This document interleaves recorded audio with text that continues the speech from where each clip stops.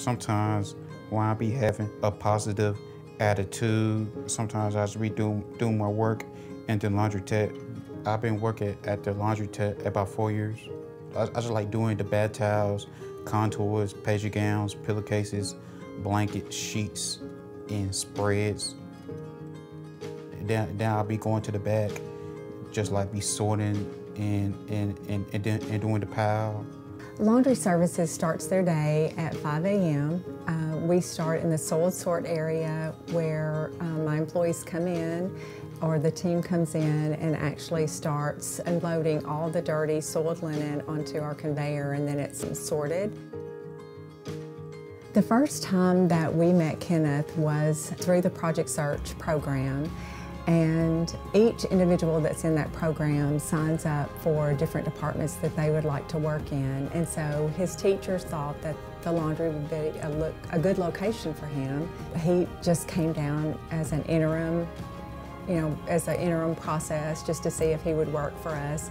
And we all loved him. He brought a lot of joy to the department from the first time we met him, and he was very committed. When I be working in the laundry tech, I save my money at the Regis Bank.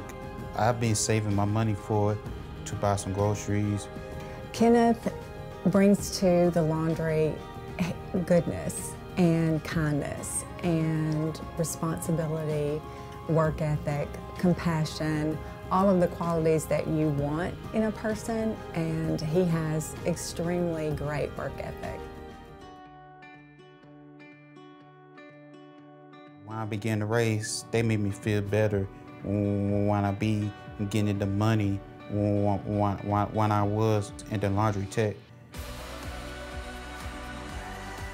Kenneth has a tremendous humorous side that we really didn't know until this last year. So a lot of times at lunch or after lunch, they will sing and dance and do TikTok videos. He doesn't take himself seriously, so just watching him laugh and have a good time, it's fun for everybody to see that. And then, if you have laughter at work, it's not a bad day at work. I really like to enjoy to make it TikToks with my coworkers.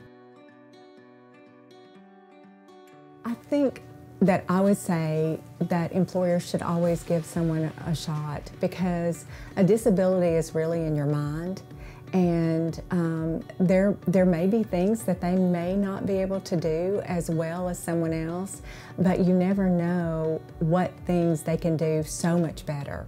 I don't have any regrets at all in hiring Kenneth.